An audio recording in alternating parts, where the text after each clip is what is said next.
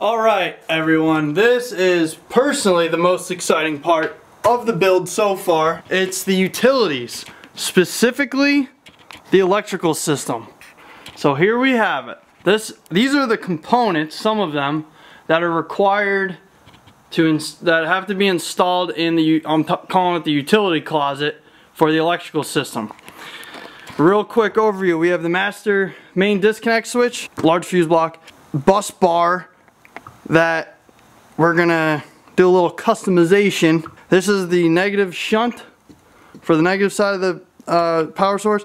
This is another fuse block, large fuse block for the inverter, and then these are two small fuse blocks for all the components in, you know, throughout the camper. So that's what we got to figure out how to fit. We are going to take this extremely nice, brand new Blue Sea branded 1000 amp bus bar.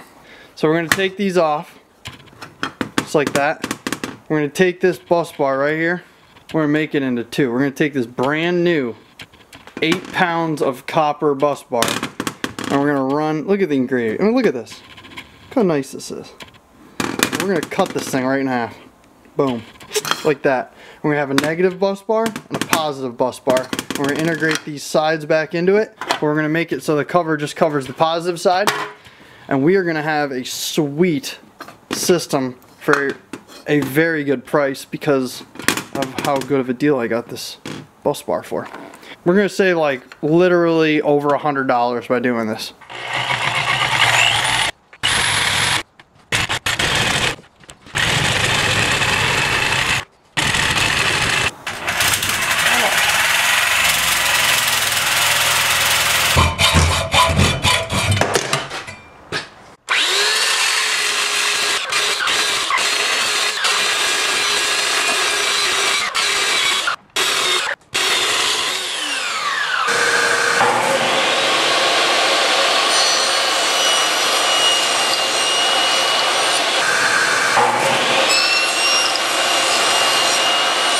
So this is the positive side.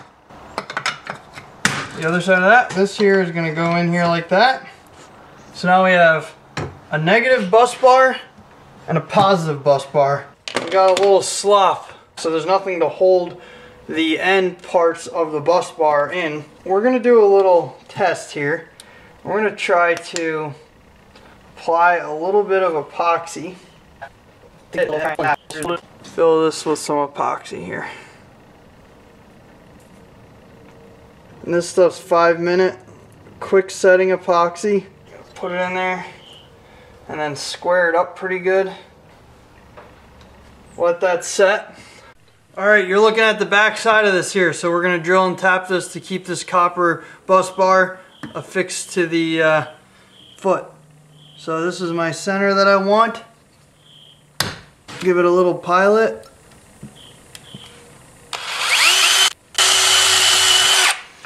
On 9/64 bit, which is the closest one I got for a number 8 screw tap, 832.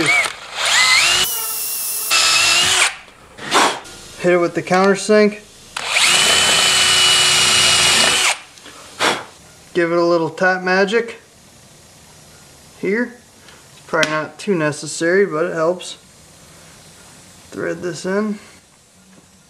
You go forward and back a little bit to clear the chips. So I go about a full rotation and then I go backwards about half. You'll feel the chip come out. This isn't a how do you tap metal course. Okay, I think she's through. There you go, tapped. Here's the number 8 screw. Goes right there. Done. It's not perfect, but you know what? For what it's going to be holding, it's redundancy. It'll work.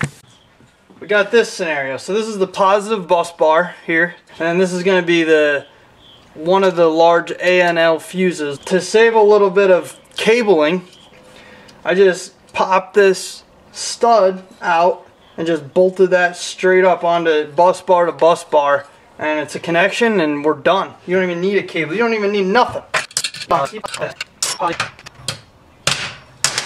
You just give it a little.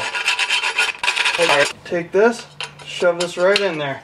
Oh my gosh, like it was meant to be. This is going to be an inlet fuse, the main, and then this is going to be all live with 12 volt hot positive power, and this is going to be an output to the inverter in this case. So let's keep on rolling. So this main disconnect switch is going to have power coming in, and then there's a stud out. That's going to feed the main fuse, which is going to feed the bus bar here. So instead of buying a cable, in this case it's 1.25 inches wide by 1/4 inch thick piece of copper.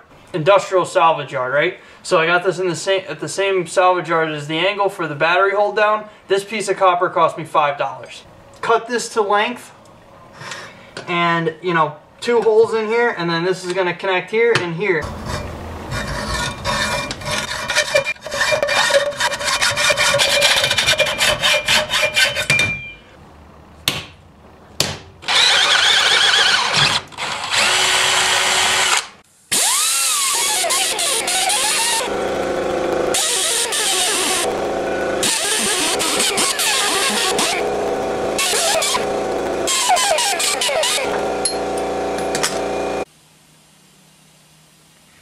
Negative bus bar, Shuntuga, mini bus bar to tie them. Done, tied together. Negative from the battery coming in, going through the Shuntuga all the way up. Holy macaroni! It's late, but we're getting stuff done. In video world, this stuff's... There is the... most of the heavy lifting electrical. All of your high amperage stuff.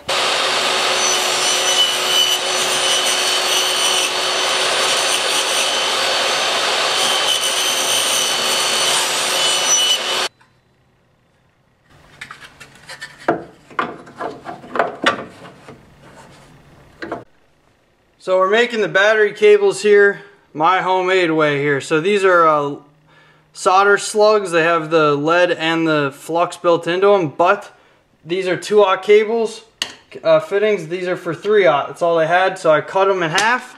So now I have 2 of them in half, and we'll just add a little bit of extra solder in there.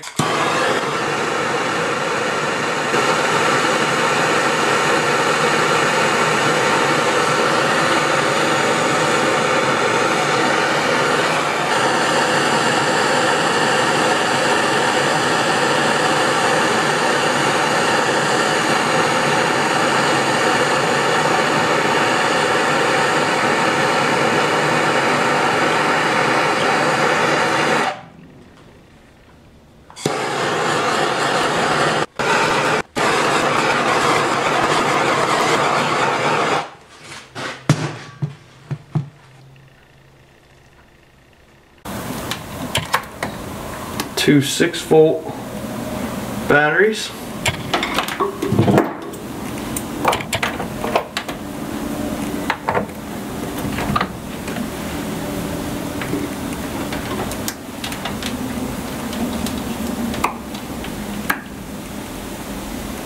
And there's the series connection. Right, we have all of the batteries hooked in series, parallel. The negative battery is going in to the shunt, goes into the negative bus bar, and then this negative cable goes all the way into the inverter. That's the negative side. Positive side, it's right here. That connects there, goes into the main disconnect, goes down into the main positive bus bar, out into the main fuse for the inverter, hot side, goes into the inverter and the hot side. That's all of it. Now, both the fuses are in, and this is going to be the first time that we put power to everything. Honestly, everything. Other than connecting the batteries together, this will be the first time that we put power to, you know, the whole system here, and then eventually turn on the inverter. So let's see. This shouldn't really do much of anything. Good. And this looks goofy because this is going to get tied up in the stuff. So this is going to be either crazy or nothing's going to happen. I hope nothing. Ready? The big switch. Good. And there's no hot cables, no fuses blew. That's what you're supposed to have. And in theory, this should go on. Oh. Wait. Let's put it on this one.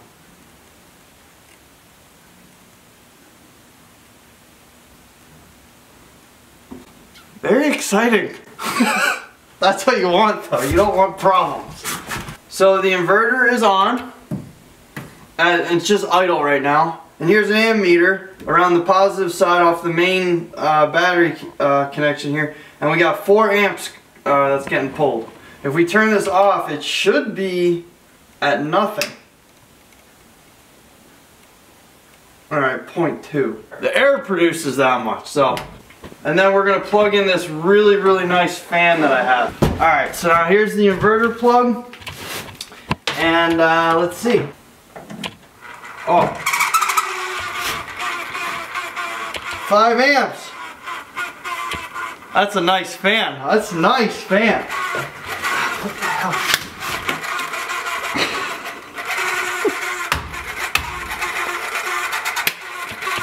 Well, it works. We got power. This is alternating current. We got pulling 5 amps out of this piece. Listen to this poor thing. Let's just shoot it. My God. Start going crazy? Should we start hook a hairdryer up to the thing? See what this thing can do? We got a better device here. This thing, it says it'll pull 1875 watts. This is a 2500 watt inverter, so it should be able to run this beautiful hairdryer. We have the ammeter on the main battery cable coming in for the whole system, and we have a kilowatt little watt reader that will, right now it's on volts, but we're going to show how many watts is actually getting pulled on the AC side. Are you ready? This should piss it off because this is a lot. Let's try it on low. Alright, 92 amps pulling out of this. 732 watts. We got 92 amps pulling. We're going to put it on high. 164 amps and 1600 watts. Got it. It's done. Let's shut her down.